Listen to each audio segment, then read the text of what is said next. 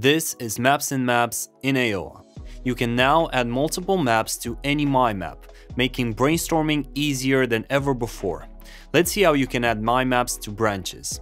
When in a My Map, simply select the branch you want to add a My Map to, and then go to the plus button at the top left. From here, select My Map.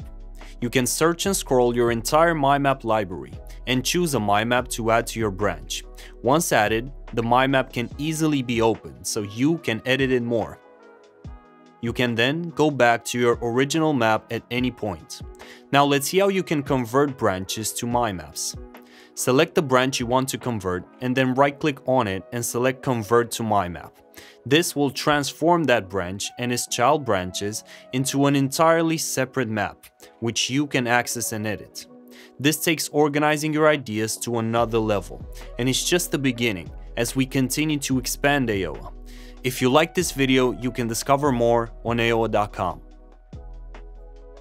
With Ayoa, users can access their work anywhere, anytime, even without their laptops, since Ayoa is also available on iPhone, iPad, and Android devices.